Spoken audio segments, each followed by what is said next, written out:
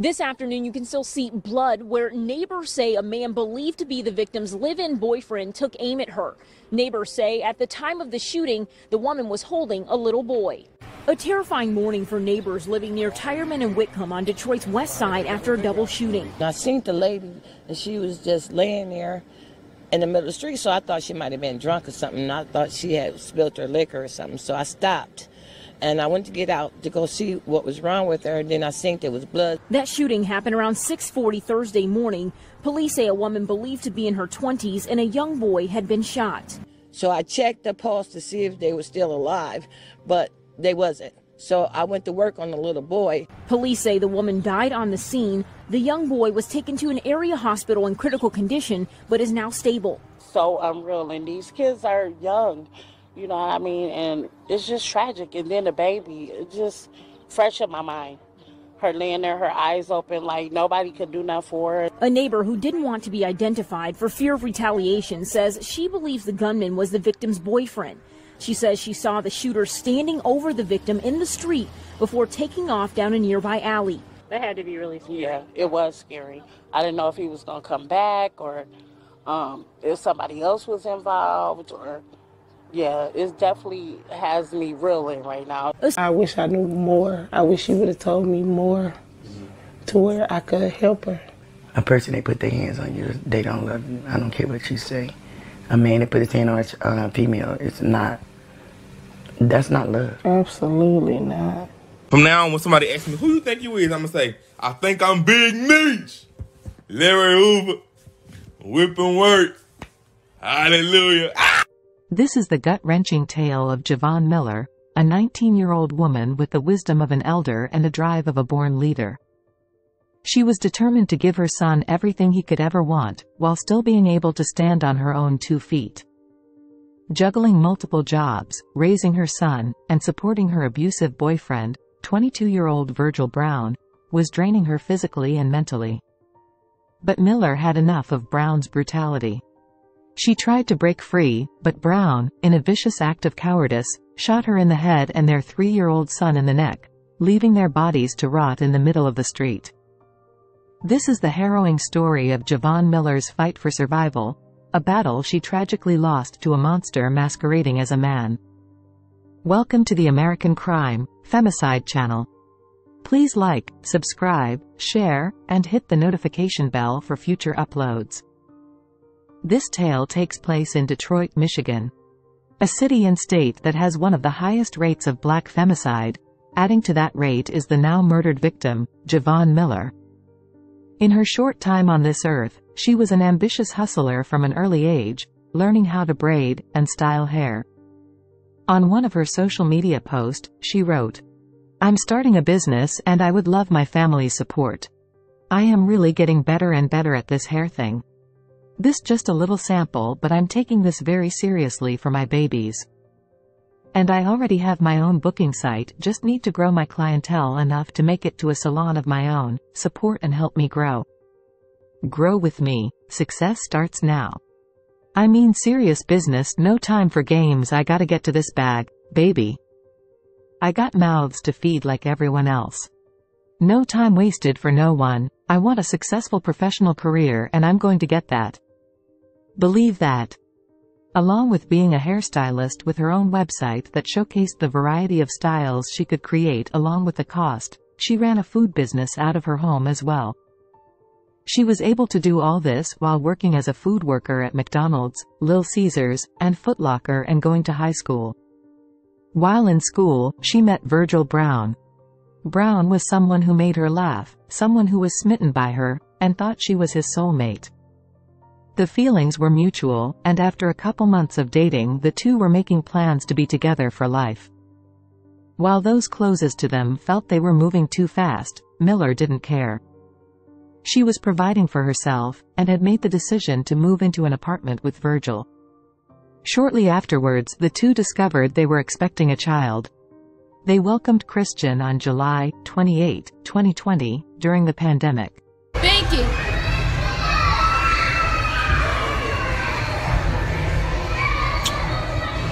Kiss. Christian was a happy baby. always smiling and laughing. He was adventurous, playful, and loved to spend his time with both parents. Yes! You go, boy! After a couple of years, the two welcomed another baby, on October 19, 2022, this time a little girl named C. Myra. She was a sweet, joyful baby that loved to talk.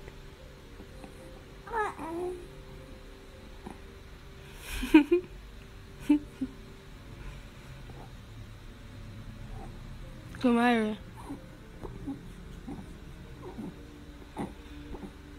She suffered from an unknown illness. Sadly, after 4 months, she passed away on March 3, 2023.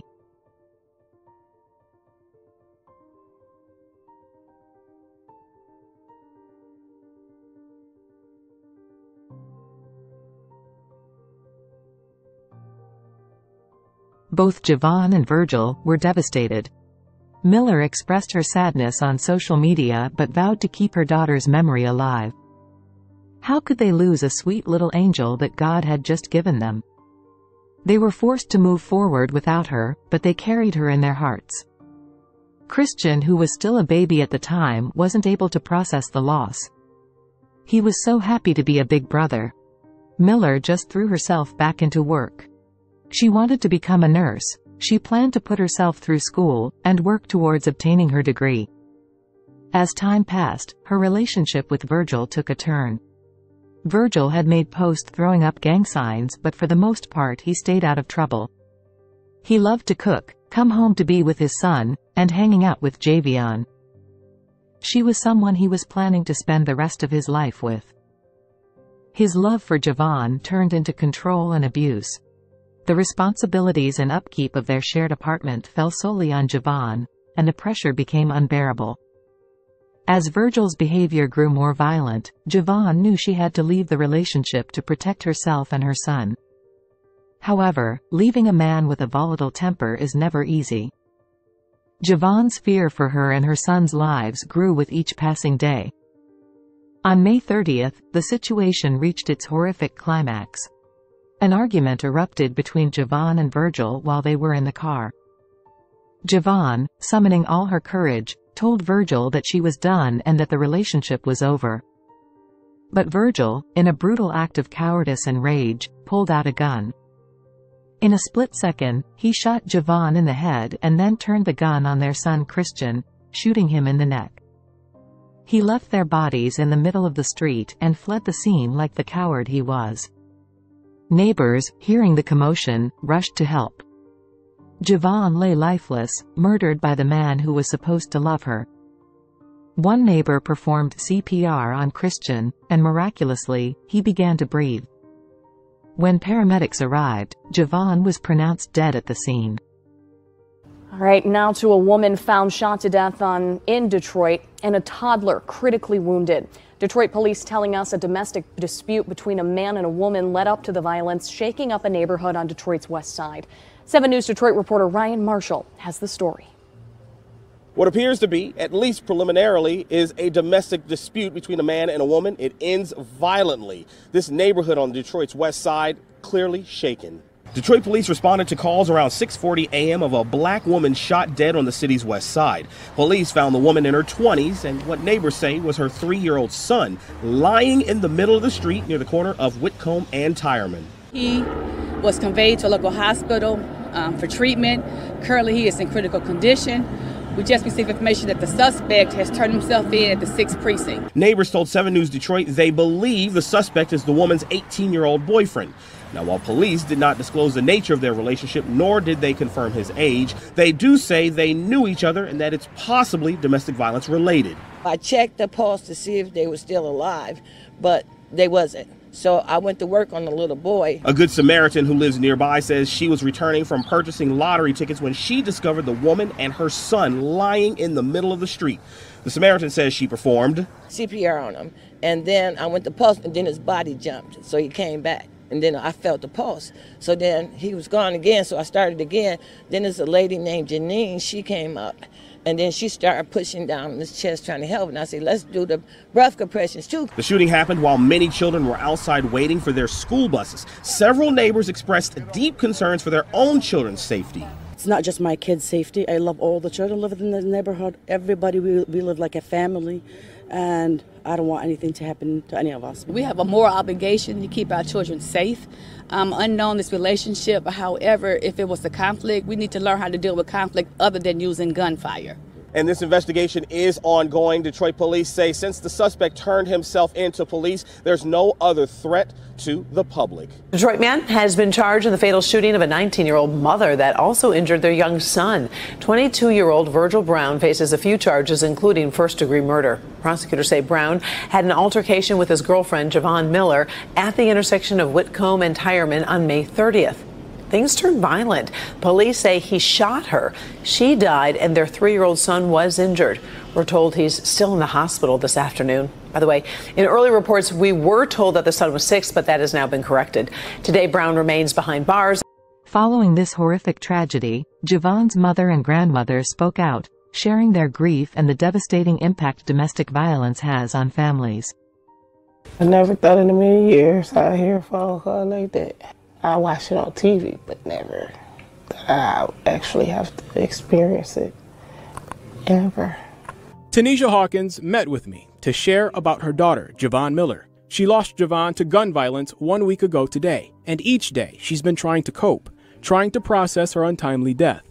19-year-old Jevon was shot and killed after Detroit police say an altercation between her and her boyfriend escalated. It happened outside their apartment at the corner of Whitcomb and Tireman. Investigators say 22-year-old Virgil Brown turned himself in. The fact that you left my baby outside like trash. Hawkins says Jevon was anything but that. She says her daughter was working on becoming a nurse like herself and was full of life. Describe Jevon. She's very photogenic, very funny, very loving. She loved on everybody. Anybody that knew her knew that she was a silly person, but she loves you with all her heart. Close to Jevon's heart, her 3-year-old son, Christian, who police say was also shot by Virgil Brown. His father, his own flesh and blood. I could see in his face that he don't have no remorse for what he did. Christian, who is being treated here at Children's Hospital, suffered critical injuries as a result of being shot in the neck. But his loved ones say he is on the road to recovery. At this point, how is Christian doing? He's doing good. Yeah, great. Thank God. I keep thanking God every day. And first thing I wake up is thank God because he's doing so much better. She's praying Christian isn't paralyzed and that he doesn't remember the incident that now has them raising a voice for Jevon and others who may find themselves in an abusive relationship, be it physical or emotional. I wish I knew more. I wish he would have told me more to where I could help her. A person, they put their hands on you, they don't love you. I don't care what you say. A man that put his hand on a female, that's not love. Absolutely not. If you see the signs, bro, get away immediately. Miller's courage to walk away from a violent relationship to save her son should never have led to her brutal murder at the hands of Brown. Their son, Christian, still a baby, miraculously survived his father's attempt to kill him.